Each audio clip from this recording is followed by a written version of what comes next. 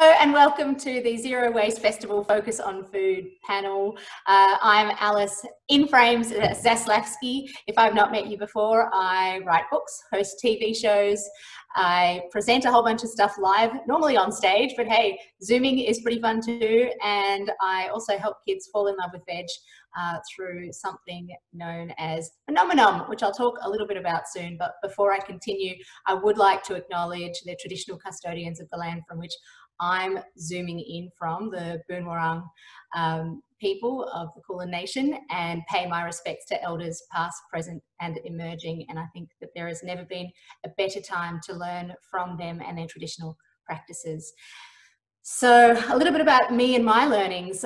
Before all of this food chat, I was the Debt Head of Humanities at a top tier school, and I loved talking about food in my classes. And the reason why mostly is because I love food, but also because I found that it was a really great way of engaging kids with whatever it was that I was teaching, whether it was history, geography, or even English, through something as simple as a process writing activity through recipes, for example. But what I found is when I'd take them on school camps, I was taking year 8s on camps who didn't even know how to dice an onion, let alone cook a meal for themselves. So when we came back to school, I thought, why not create an elective that I could encourage kids to learn about food and culture in a more practical, more set kind of way. But my heads of school said that I was a history, English, geography teacher. I didn't have the skills and I probably wouldn't get the numbers. So I went off and did a big chef at home course at William Angliss, which is where the MasterChef auditions were taking place. So when the course was over, I heard that they were looking for people with personality who could cook. And I figured, why not audition? My kids will see me on one episode and they'll want to do my elective. So I'll get the numbers and I've got the experience. Obviously, after that was done and dusted, after 6 months of lockdown and finishing up just before finals week, almost a decade ago, I came back to school and my kids were so excited to see me and they saw me in a new light. And I realized that I had an opportunity beyond just teaching 30 kids in a class at a time. I turned the living room into my classroom. And a couple of years ago now, almost 4 years ago now, I was approached by Hort Innovation, who are the grower-owned not-for-profit research and development corporation that look after all of the growers of vegetables, fruits, seeds and nuts in Australia. And they were looking for a way to connect with kids and connect kids to fresh food and to particularly thinking about themselves as conscientious, conscious consumers of produce, which is something that I'm very passionate about. And we did a whole bunch of research and looked at what it is that was missing. And I knew that the thing that was missing was a food and culture elective in schools. So I got an opportunity to finally create something that I'd been thinking about for so long, and it's called Phenomenon.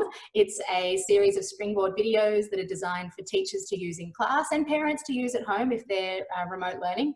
And it's also got a podcast called Nomcast, which is pretty darn great if you haven't tuned in. And we will soon be releasing more episodes of both of those things, which is really, really exciting. And one of the focuses of the program is sustainability, because as far as I'm concerned, it's one thing to know how to cook for yourself, how to understand food, but on top of that, it's important to recognize that we are part of a system of food, and there's never a young enough time to see that. And you see toddlers. I've got a 14-month-old who loves picking rocket from our wicking bed, and I just see the excitement in her face when she watches the seedlings grow from nothing, you know, cropping up and becoming this delicious peppery leaf that she connects with. And then to think about, you know, well, what happens when that starts to get a little bit mushy?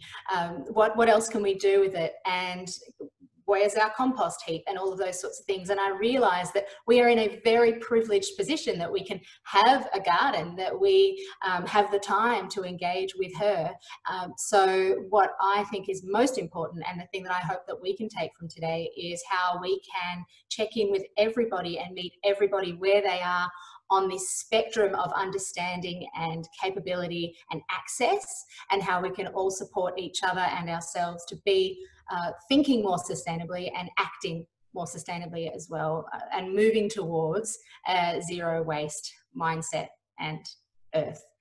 So without any further ado, I will start to wrap up my little shtick. I notice I've got a little bit more time. I didn't realize, I thought I'd rambled on for long enough, but I think I'm running through my brain to think what I can possibly impart as well. And I think that one thing that I've learned through Phenomenon, I know that a lot of people tuning in will probably have their own programs or projects or products within this space. And one of the focuses of our project, in fact, a third of the funding, we've had almost $2 million of funding to date from government and industry. A third of that has gone towards research and consumer insights. So some of the takeaways that I've kind of kept close to my heart, the number one thing that I really want to impart on everybody is that we can feel it now. We are in the throes of a paradigm shift where people are recognizing that the systems that were in place are not working, were not working. So this is actually the perfect time to engage with people that may otherwise not have prioritized food or sustainability or climate change. So I think that the consumer is open and willing and ready. So why not grasp this opportunity and really thrust the world into this future thinking mindset? Obviously, there will be a time, we're in it at the moment, where sustainability feels like it's gone out the window a little bit. You know, we've gone from hospitality businesses going plastic free, and now, you know, in a post-COVID hospitality space, how do you do that when you have to use plastic straws, or where you have to use rubber gloves or plastic gloves all the time? So it's a very interesting, complex time, and I'm very much looking forward to experiencing and meeting all of the speakers that we will be engaging with today. And we are going to kick things off very soon. Okay, so welcome to our Focus on Food. It's incredibly exciting that we have three really amazing speakers today with us for our interview. We've got Mark from Save Our Soil, Miranda from Melbourne Farmers Market, and Hiro from Kinfolk and Sibling Cafe. So we're just going to be talking about food, and where we'll just kind of look at the processes around food waste, and how we as a society can contribute in lots of different ways to support our growers, support our markets, and as well as our social enterprises. So I'm going to throw it over to Mark. Would you like to do a quick intro about you, who you are? We'd love to hear about regenerative farming as well as biodynamics. So yeah, over to you, Mark. Okay, you know my name, of course. My business is called Save Our Soil, and I was born into biodynamic farming, which I'll explain in a minute. My father started in 1965 under the learning of Alex Podolinsky.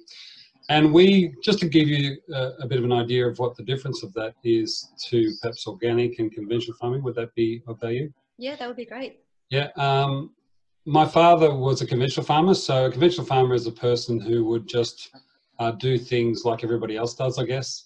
And we had dairy and sheep for a start off, and he would bring in fertilizer from, some of it would come from, you know, a long way away and be mined out of rock and then treated with petrochemicals to make it water soluble. So it was mainly superphosphate, and in the latter years they've used nitrogen and things like that. But to fertilize our soil, they would spread that in powder form over the acreage, and then water that in, and then the grass would grow longer and they would get more production. So, but the downside of that is the animals became sick, and then you would have to drench them or give them some sort of spray for lice or things like that. And my father started to get problems with that, and what eventually happened is the water, the irrigation water, because we're in an irrigation district here, wouldn't go into the soil, and he couldn't water his soil properly. So, and it would go dry within a few days. So he started then to, probably the best way to explain organics, he moved into a period of about 2 years where he didn't use any chemicals and he didn't use any superphosphate or nitrogen fertilizer, and stopped all the drenches and things like that. So that's basically organic. And then what he did, instead of, he instead of bringing in the phosphate and the minerals, the phosphate and the nitrogen, he brought in compost, organic matter, and he would bring in minerals that are non-chemical. So you're still bringing in a lot of tonnage of different things to make the grass grow. So he did that for about 2 years, and our water problem where it wasn't penetrating the soil was still happening. We weren't fixing that. So he went one step further and looked into biodynamics. Now the difference with biodynamics is we mainly concentrate on the soil biology, and we make, in biodynamics, they make a series of what they call preparations, which for those people who are not farmers and not BD or biodynamic, it's really like a soil probiotic. So we all take probiotics for our guts. They're a little tiny capsule. We put them in our stomach and it makes everything balanced and nice, and it works much better. We have a preparation called 500, which we spray it on the soil, and it's made from cow manure and a cow horn. You've probably all heard that story, but it's basically like a probiotic for soil. We add about an ounce and a quarter per acre, and there's millions of microbes in there, and they're dropped every inch or so on the soil, and then they bury in the soil, make holes, and then they break down all the organic matter, all the root systems, all the leaf, all the manure, and they turn that into a thing called humus, which is basically like compost in the soil, if you like, for those people who don't know what humus is. So by doing that, after 2 years, his water started penetrating the soil again. So with biodynamics, you're not bringing in all those things. We're basically growing cover crops on the property, so that is your organic matter, and then your preparations are your biology. So the biology breaks down the organic matter, turns it into humus or compost, and it's all done within the soil. So it's a very efficient system. So it's more a circular system in that we're not bringing in things, everything's made on a farm. We had a dairy farm at the time, so we made a lot of compost, but as a veggie farmer, I don't have the cows, so I don't make the compost. Maybe perhaps we could kind of just cover what cover crops are for people who might not know. What's Sure. the point of having what is a cover crop and why you would, spend time and energy into that? So a cover crop, we have our cash crops are the things that we put in the soil, grow, take off, and then sell for money. That might be watermelons or something like that. In a dairy farmer situation, he would grow hay or grass for the cows to eat to make milk. So what we do is, in the meantime, when the soil's resting or we've got a bit of time for it to repair or regenerate, we grow a crop purely just to get the root systems down deep and get a lot of organic matter on the top, and then we slash the top, dig that into the soil, and basically that's there for the microbes to eat and turn into humus or compost. So it's a non-paid crop almost, just a regenerative crop. But it pays your soil, basically. It's the investment, isn't it? Yes, it's an investment in your soil, yeah. Yeah. Wonderful. I guess it'd be a good segue here to kind of look at, with your cash crop, like how much goes to the farmer's market, how much does it go out to, how much do you sell and how much kind of what happens to the rest of it? Well, I've got quite a large veggie farm. I have 50 acres. My father's since retired from dairy farming, so we took over 50 acres over the back. And I always wanted to do veggies and do them direct as we are with the farmers markets. And so I only grow about 2.5 acres per season. So I grow 5 acres for the total year. And then I have like 40 acres just resting and growing pasture. So in that time, especially over the winter and spring, it's growing long grass and the roots are digging deep into the soil. And then I'm slashing that down and then turning that into humus by spraying it with our prepared 500 microbes. So only 5 acres is being used for cash crops. And then once that's finished, I usually do 2 veggie crops in that 5 acres. And then it's turned back to pasture, which is clover and all those perennial grasses that grow naturally. So it's about 10%. So, but that's not a very good example. I've got lots of land, and look, if I was doing 4 markets at the farmers markets, I would probably double that. You know what I mean? There's plenty of room there for expansion. Yeah. And what's the importance, I guess, of like resting, having the spaces to rest as well? Sorry? So why would you, as a farmer, choose to have some spaces where you're resting? You're not constantly growing? I guess that's the point of difference. Yeah, just to build up those humus levels. because we're relying on nature to build the humus, and we're not bringing something in the gate. So we like our carbon levels to be up quite high, and that grows our crop for us. So by leaving, the longer I leave it, the more carbon I build in the soil, and the more carbon's there, the easier the veggies grow, basically. Cool. I think it's a great time to throw over to Miranda to talk about Melbourne Farmers Market and how you support growers and producers, and yeah, we'd love to hear a bit about what Melbourne Farmers Market does. Yeah, it's great to be here and have a chat, because I think it puts all our work into fantastic context, that it's so interlinked, and that's really important, that a message, we probably understand it all because we're immersed in it, but it's getting it out to the industry and the community, that so that we all understand the linkage. So the Melbourne Farmers Markets is, one of those ideas that started on my kitchen table now nearly 20 years ago. And it was because I had a background as a chef and a caterer. And I couldn't, what struck me was that I couldn't buy from small growers or direct from any growers for that matter. Everything was through a distributor, and it was someone sort of, removed from the process, didn't necessarily understand what they were doing. There were challenges. It wasn't a perfect system anyway, but for a small business, it was really hard to create a kind of, I was looking to what I think was instinctive to me, but also a point of difference rather than just being the run-of-the-mill like everyone else.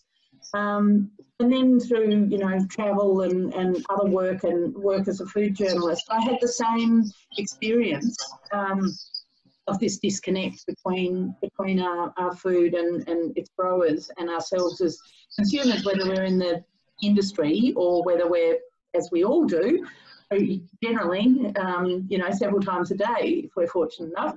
And eventually, through circumstance with the Collingwood Children's Farm and a residential development that threatened to close it down in the early 2000s, I thought this is the time and the place to start a market and create an opportunity where the growers themselves would have the chance to tell their story, educate, provide obviously fresh produce, but just that very connection between people via food, has the opportunity for all sorts of other subjects and issues and relationships to develop as well. And as Mark says, it's, something like biodynamics.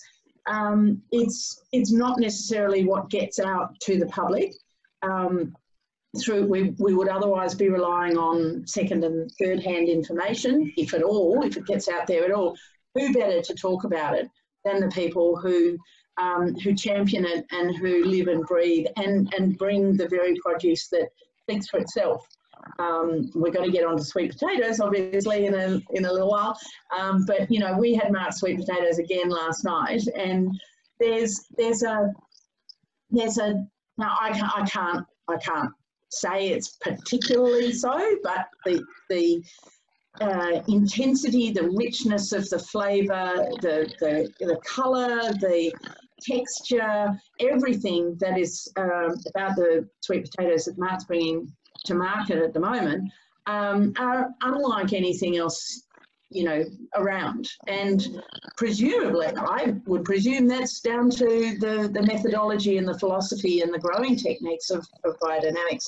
And it certainly kind of seems to speak for itself in the flavour, and also the nutrient value, also, things. And when we get around to talking about waste, I think it's a kind of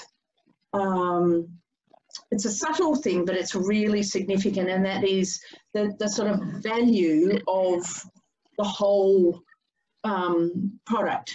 All of those things. There's more nutrient density. It goes so much further in our kind of nourishing us in all sorts of ways, and it's obviously an incredible value for money to get all of that, when otherwise what you might be getting is sort of water, or some sort of padding that the food industry is very good at adding. Yeah, definitely. I can say that as a market attendee, I love being able to talk to the growers and find out the story, to see what's in season, and to kind of get some advice like, oh, how would I use this? And also to kind of have that connection with food and see where it comes from, who's grown it. Apart from growing it yourself, this is like that next step, the next best thing, which I really enjoy as well. And I think, what's interesting at the moment, when a lot of people are have a different kind of time at their disposal. People are planting gardens, which is fabulous in itself. It's great in itself that they may feed themselves, but it's also so important that they're realising how much hard work it is to produce a crop that's perfect, by our consumer standards, and not just once, over and over and over again, to actually have an income, a viable business income, and have any consciousness of looking after soil and the planet and what nourishes us. Mark's dedication to that is extraordinary, and he's such an unusual example, but then there are so many degrees of that, down to the worst case scenario where we put such pressure on our land, but that's why we need to get the information out. Absolutely, definitely, like champions like Mark, who really showcase what he does, like through your TikTok, through Instagram posts. I've loved following the journey of my food, like going, oh yeah, those are the sweet potatoes. I remember when Mark, kind of like along the journey of my food, and kind of like, oh, now I've got it in my hands and I can go home and I cook it, and yeah, just like knowing this journey and the story of our food just brings so much richness and connection to it. Not to mention, all the nutrients and benefits from it. I guess I'd like to tap in right now and look at the other side, as you were talking about the food that doesn't look perfect, and kind of, what do we do with that? And I know Melbourne Farmers Market does some incredible things, and, as well as what Kinfolk does as well. So Miranda, if you want to kind of jump into that and talk about moving. Yeah, well, it's, as a people, we need to, it's increasingly important that we understand the reality of the waste in the food system, and the potential and the opportunity, therefore, that we have to change that. And not just in there's both the ingredient itself, but the packaging and our processing of things, and our attitude to how we have, the full context. I think the markets, what I hope, and it's not, this isn't a perfect model where there are lots of things many areas of room for improvement. If only I could get stuck into them all. But one of them is that I think, which is great, is that there's a conversation over the trestle table of why something is, looking a bit wonky, or imagine if every sweet potato that Mark sold had to be in perfect shape without a ding or a snap or a cut, or understanding the obvious thing, and that a harrow or something has gone through to lift the potatoes. So highly likely that they're going to get, the reality is they're just going to get knocked about a bit. So it doesn't make them, they don't keep any worse, they don't, they don't taste any different. So why in the purest sense would we think it's unsaleable or inedible? It's just that the levels of the number of times it changes hands, it sort of has the opportunity to go, oh, no, I don't know about that. Oh, what am I paying? All those things from, and I think the markets provide an opportunity for people to talk about those things, and to have the choice, Again, with Mark as well about that, and kind of like, what are some of these sort of things that happen that, how does it affect your produce? I know we were having a bit of a conversation at the market yesterday. So what are some things that does affect the end product? There's so many things. But there's yeah, so just to many. kind of get people's ideas around, like, you know, it's so hard to grow something perfect. And if you've grown it yourself, you know how hard it is to get a perfect looking shape or perfect colored and, you know, all that sort of stuff. So yeah, Mark, can you highlight some of the things that can, you know, influence and impact our food appearance wise? Yeah. Well, one of the reasons I started with Melbourne Farmers was that we were growing cherry tomatoes and we were getting about $4 a punnet for certified organic or biodynamic at the time. And then next week, all the Queensland cherry tomatoes came down from the market and we were flooded with cherry tomatoes. And all of a sudden it went from $4 to $2.50, and that dropped under production. And that used to just drive me nuts. 1 minute you're making money, the next minute you're not. So I always wanted to be in control of my market and say, well, this is what I need, you know, for my produce. And at Melbourne Farmers Markets, we could get 5, and still the retailers would charge 6 or 7, and the customer and I both win, you know. And that's one of the major things, because it means the difference between surviving and not. Without Miranda, I don't think I'd be doing farming. So it's that important. And then the other thing is that all those zucchinis that are a little bit big and a little bit marked or whatever, like I can just nick a zucchini last week with the knife and I'll leave a little scar, and I couldn't send that to market normally. So I reckon that I would lose 30 to 50% of my production if I didn't have the farmers markets to go to, because I can offer those slightly damaged or slightly, you know, defaced products for less money, and the customer again wins. They get a cheaper product, I get a sale, and we're both happy. But also with the sweet potatoes, they're just crazy shapes and sizes. Miranda saw some of them with my seconds. And we just run ripper marks right next to them, and then we lift them out of the ground as carefully as we can. But there's always breaks, or there's ones that are wiggly and people don't want to touch because they can't get the peel around them. Again, I would lose about 50% of sales just because the farmers markets will allow me to, here, you've got this product for $7 a kilo, and you've got the same product with a little bit different shape or size for $4. And that works really, really well. So it makes the difference between me actually making a living out of this and not. So it's very, very important. Yeah. Wow. Thank you. We might go back to Miranda so we can kind of chat about that next phase of what happens with that sort of produce that might be imperfect. We've sold as much as we can at the market, but then there's still some left over, and yeah. Yeah, well, sadly, I mean, we're the farmers markets and all of the models of direct sales are such a small percentage of food that goes through our local industry. You know, we can't capture anything like we need to, but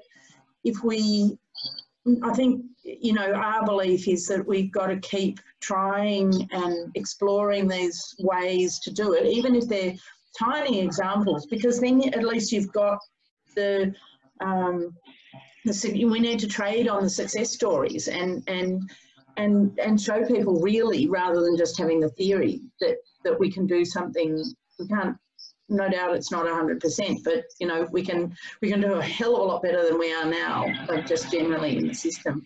And you've got to have a customer, so you've got to, you know, what I think my connection to the other end of the industry, always in the back of my mind, is who is it in the industry who would be receptive to this, and that's what we're trying to do here at Alphington, is provide those opportunities for you know, to be able to store something and able to keep it and able to move it on and show someone, or just connect the dots, put people together, find places where they can do things together.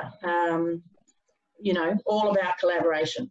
Yeah, so Alphington, you've got the Melbourne Food Hub, you've got lots of different things. So can you tell us a bit more about, we were chatting about moving feasts, and as well as the produce that goes to kinfolk, and yeah.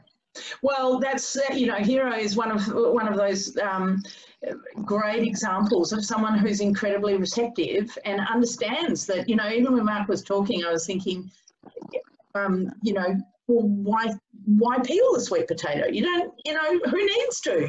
It's so fresh. It's so this is the attitude that people like Hero in the food at the public end of the industry are so critical for being able to tell the story, to a larger group of people. And Moving Feast is one of those ways we can do it. It's unusual because it's born as a result of the COVID virus, coronavirus, but it's certainly another one of those examples that we can, if we just try things, there are great outcomes. Yeah, if you can kind of give a bit of like, what's the mission of Moving Feast and what does Moving Feast do exactly?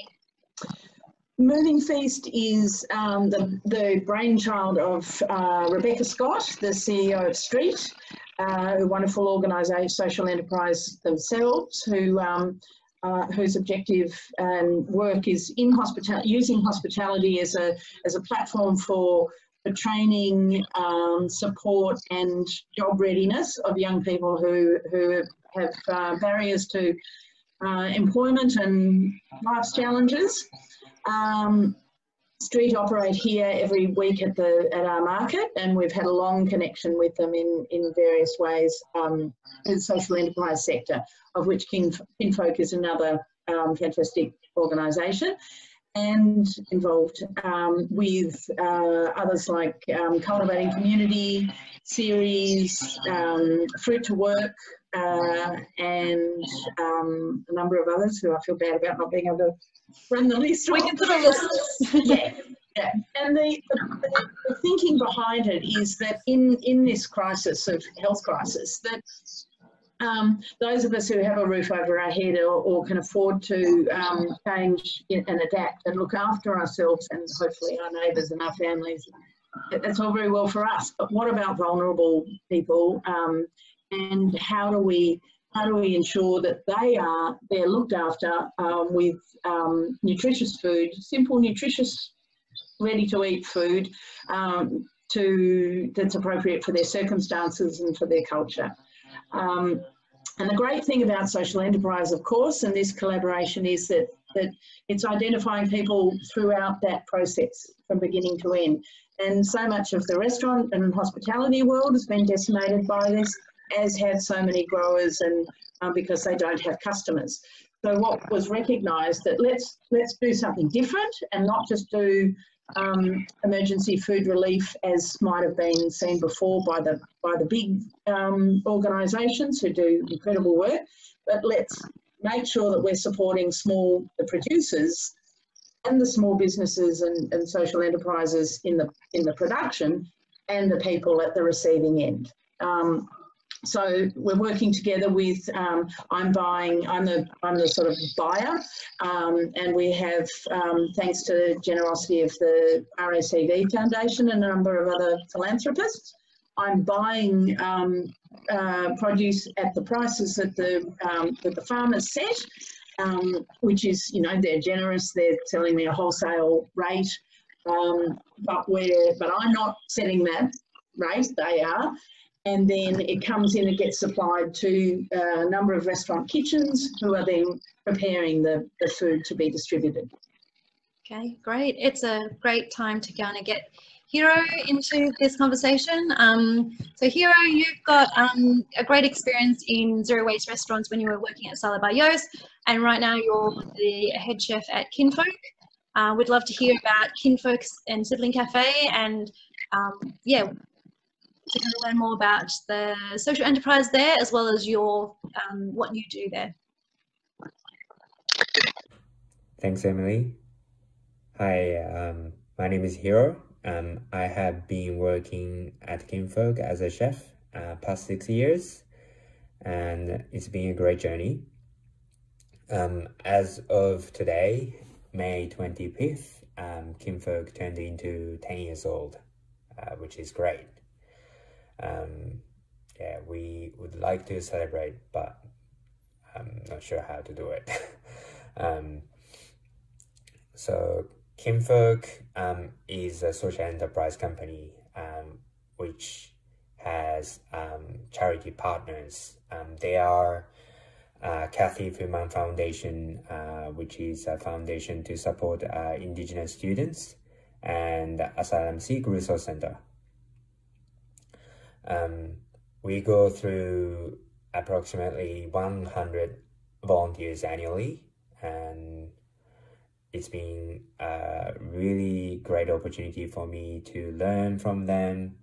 And also this volunteer program is such a great cause because there are so many people who are struggling to find working experience and also would like to get more social interaction with others. So I can't explain how amazing what Kinfolk does. Yeah, as of being part of Moving Feast and trying to save produce wastage is quite a learning process and challenging for me. At Kinfolk, we are producing soup as a relief meal, but I think it's probably the best way to save wastage, and it's one of the best way to save the nutritional part, which is produce skins. Vegetable skins are quite often wasted, and sadly, but I think, well, suppliers people know probably much better, but that's where all the nutritions are. So yeah, where I come from, for instance, Japan, we never waste pumpkin skin because it gives a really nice color contrast on the dish, and pumpkin skin has amazing nutrition. So yeah. Well, at Sibling, we are using one of amazing vegetable supplies products. It's called Days Walk Farm, and if you are interested to try and find out how good local produce items are, please come to Sibling website and check out Fresh Produce Box. That's one of greatest items we have. Yeah. Well, I guess that's about it from me. Thanks so much, Emily. Just kind of coming through the full circle of where it's come from the farmer, from Mark, through Miranda, through Melbourne Farmers Market, and to social enterprises like Kinfolk Cafe, who are doing an incredible job. It's really kind of like rethinking of our food systems, really.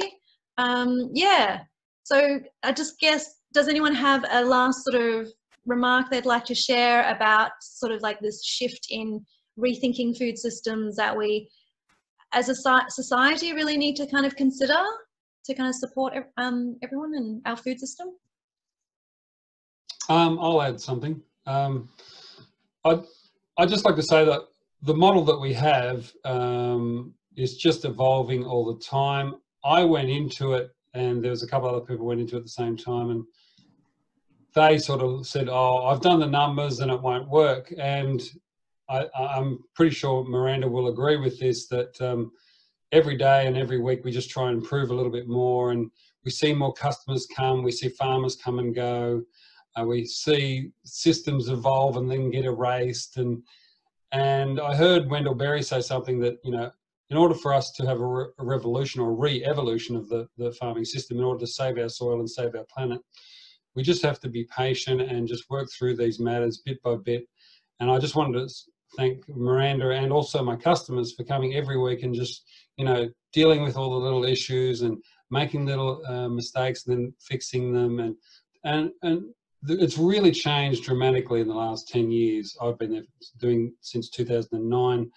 And I used to, on a bad day, I would do, you know, a couple $100, and a great day might be 1,000, for example. Now a bad day's 1,000, you know. So it has really changed immensely. I used to worry about buying a $400 set of scales, and now it's like a big van I have to worry about buying. So all I want to say is that it just does evolve, and it does get better. And I want to thank everybody for just putting up with us, and together we will move through this whole, because I believe that our food system is not working very well for our environment and for our planet at the moment. And I feel that the farmers markets has that potential to really change things. Beautiful. Yeah, I think so. I couldn't agree more, Mark. And you know, but we couldn't be part of this puzzle without such incredible growers in Victoria who really. You know, we're so fortunate. This incredible depth and breadth of people and produce and things, and I continually and I can't not be energised by the possibilities and being optimistic about this, because there is such opportunity, and now with this great health challenge on top of us, it's given us a fantastic chance to really rethink things and understand better what matters and what works. And I am completely convinced that the small scale plays a very big part in it, and I'm very proud that our farmers markets are, you know, are just part of that puzzle. But we all play a part. Yeah, absolutely. It's definitely incredible to see the breadth of kind of the dedication, the passion that our farmers, you know, the persistence that they have to go through with the weather, with, you know, it's getting more dramatic, and, you know, all that they have to go through. It's incredibly challenging, but obviously they're very passionate and driven people like Mark, and really championing biodynamics and just showing the evidence. And through anything, it's that learning and growing. As you know, mistakes are, you know, you fall forward from them, you kind of learn from them, and being able to be that building that resilience as well is incredible. So thanks to Mark, and thank you to all our amazing farmers and growers out there. We, you know, thank you for putting amazing food on our plate that's nutritious, that's you know, enabling us to be our better selves as well. And to people like Miranda, who had an idea over a bench table and has created this incredible network of, you know, pulling farmers and producers together to consumers, so then we can have that connection, we have that relationship with our food, and we build that appreciation and gratitude to our growers, to our farmers, but also towards our food, and understanding like that process that goes into it. And so thank you, Miranda, and to your Melbourne Farmers Market team. You guys are incredible. You know, rain, hail and shine. Same with the farmers, you know, growers. You guys are out there. It's incredible. Like when it's raining, I'm like, I'm definitely getting out there, because I know it might, you know, some people are like, oh, it's raining, but it's like, this is the time we need to go out there and support. And also to our amazing social enterprises, like giving opportunity for people that have, you know, they didn't choose this life, but providing those opportunities for people to grow and to believe in people is just absolutely amazing what you do. Bringing on board so many volunteers, also through this really difficult time, like volunteering your time. It's been incredible seeing the response that Sibling has done with, you know, having veggie boxes and then growing to kind of like supporting people, and then building it up so that they could get all their team, you know, get a whole bunch of, you know, making sure that people continue to be employed, but also delivering amazing food. So again, connecting in a different way, and the delivery system, and yeah, it's just been incredible to see Kinfolk and Sibling, you know, be innovative throughout the system as well, through our challenges. So thank you so much. Hiro is also an incredible home cooking champion. I've loved following his home Instagram. We'll provide that link if you're interested in following that. And being able to see that food from the farmers market that he's used, into these incredible dishes at home, in, you know, just like a usual normal kitchen, has been really inspiring. And also to see kind of like the parts that you might not usually use, and how Hiro has been extremely, you know, open-minded and really creative in championing those things too.